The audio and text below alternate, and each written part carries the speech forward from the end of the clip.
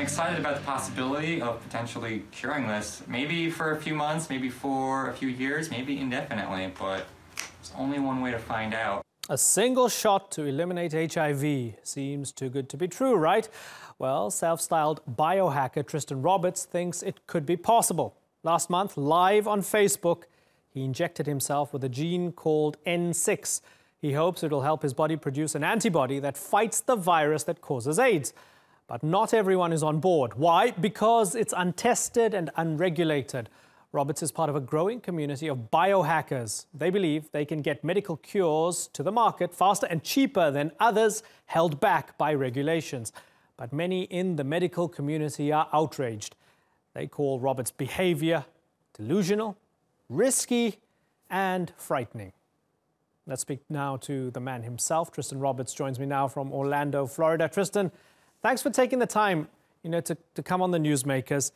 You've injected yourself with genes. You haven't turned into a comic book villain yet, I don't think. Not quite yet. But tell me why you decided. I mean, this is a brave thing to do. Some people will think it's stupid, but it's undoubtedly a brave thing to do. Tell me why you've decided to do this against medical advice. I think we really can't wait for the established players who are making huge amounts of money from treating HIV to develop an actual cure for HIV. But are you suggesting that they don't want to? I know many of the researchers are passionately trying to find the cure, but the amount of institutional, resistance to change is there. It's very real. And even if we cannot get this cure, it takes millions of dollars to test out a new therapy, right? It takes around 5 years to test out a new therapy. And the reality is that people are dying, every day because of this illness. And some of it just because they can't access it, but some of it because they can't afford it, right?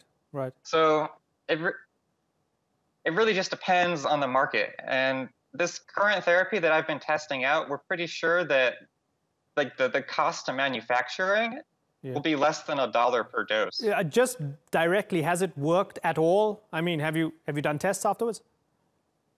Yeah, I've been getting tested regularly since the injection. I've seen that my CD4 count has risen, which is a indicator that the virus is not being able to attack my CD4 cells, not being able to attack my immune system, which is encouraging. However,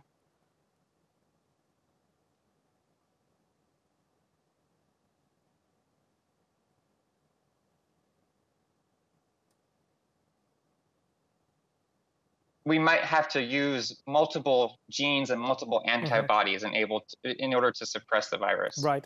Now, I understand fully that you want to cure yourself. It's totally understood, right? I mean, it's deeply personal to you. There's I guess, and I don't want to put words in your mouth, there's a desperation to it, right? And an urgency, of course, right? You want to stay alive. You want to be healthy. But according to the best available science out there, ARVs are the best bet for now. They're not perfect. They're not going to cure HIV. They're going to give everybody an opportunity to live a better life and be healthy. That's the best available alternative for now until we can all figure this thing out. Why don't you accept that common consensus? To be clear, I was on traditional medication for 3 or 4 years, and it was very successful. But the side effects are real. And more importantly, the costs are real. In the United States, this medicine is around $2,000 per month. And even if you can acquire the medicine, it's still supporting a system that I feel is inherently unjust. So the current system, the current medication, it is all right, but it is definitely, there's definitely room for improvement too. And I've been unmedicated for the past 2 years, and my health has been fine. So I think I'm in a relatively good position to be able to test out something that's experimental. Right. I'm personally not, in a state of desperation right now. Okay. When I started the medicine, my viral load was very low. My immune system was very high. So I feel like I'm in a good position to be able to test out new therapies that could benefit people who are in more dangerous, more desperate situations. Okay, so yeah, and maybe, you know, forgive me for suggesting desperation, but your stake in this is that you have HIV and you don't want to have HIV anymore, and you're willing to, I guess, take the risk. That's why you went on Facebook Live. That's why you injected yourself with gene therapy. Let me turn it a little bit to the issue of expertise here, right? And again, I don't mean this to offend you, but you're not a genetic engineer, you're not a doctor, you're not a scientist of any sorts, right? Now, I could see a space rocket that has a huge problem and a major fault in the engine, and I could be very frustrated that nobody's fixing it or they haven't identified the problem, but I would never think for 1 minute that I would have the slightest clue about fixing that engine, because I have no clue. This is nothing to do with my domain of expertise. Aren't you going into this a bit blindly and naively because you don't have the kind of medical and scientific knowledge to back this up? I'm working with a team of biohackers who are skilled both through, their own learning and also through institutional learning. I'm just sort of the front man for the team who don't want to necessarily disclose their identities yet until we have sure success.